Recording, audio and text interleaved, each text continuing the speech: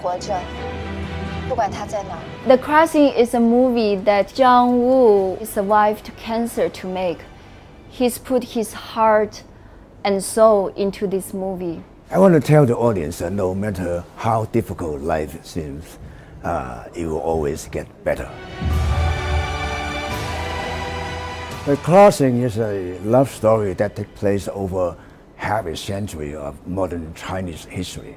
It is about the lives of three couples from different backgrounds who experienced World War II, the Chinese Civil War, the birth of modern China, until the present day.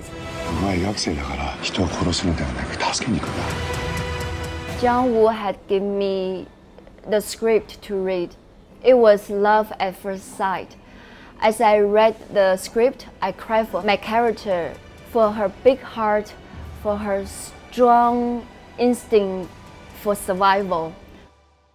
I knew right away that everything that I was feeling could be amplified on the big screen.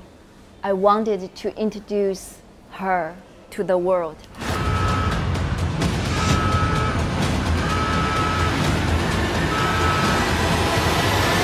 I was attracted to the story because people don't realize that I am actually a very romantic person.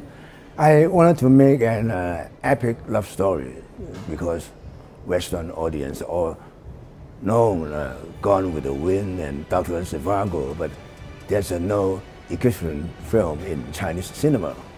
I want to make a Chinese film with the scale and production value of the Hollywood epics.